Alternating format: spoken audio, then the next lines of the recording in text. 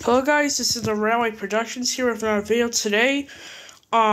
This is going to be an unusual video of 2 B units if you haven't seen my post yet. I already opened up the box to make sure it was everything and it was it and not something else. But, now, I was doing a video of this. I accidentally messed it up, so you won't be seeing me unboxing this time. Sorry, but anyways, I can show you the 2 B units. So here's the first one. Has a broken step. Well, even this one has a broken step, I just realized. Anyways, here's the second one. Now, it looks like it didn't get finished on the front, right there. Still kind of hazy, but, the seller said these were test paints, and they actually belong to a 30-year-old Tyco employee collection, employee, I can't even say it, employee, collection, and I thought that actually got me thinking, that seems pretty interesting and unusual at the same time. Someone said that this main color here, not the yellow, orange striping, looks like, I'm talking about this color here, not the orange striping,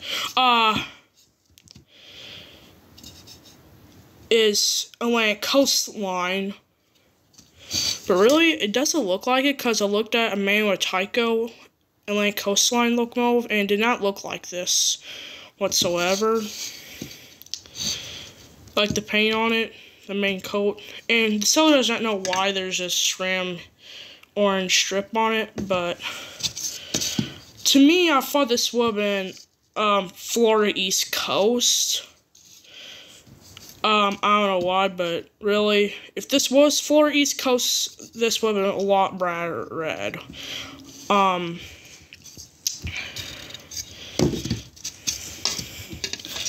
Like I said, you won't see me unboxing this, but,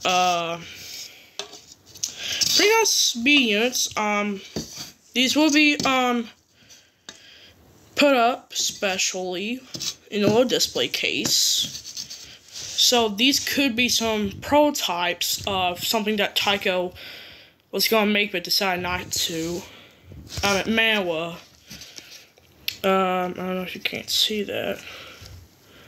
Oh, wait, it's on the other end. Whoops. Says Mantua right in there. I'm not going to put any chassis on these, because I'm going to leave them be. And if you guys know anything about these two, please let me know. Or what railroad this was going to be based off, because it looks pretty familiar to something, but I just can't quite put my finger on it. If you guys like this video, subscribe, and put a thumbs up. And I'll see you guys in the next video.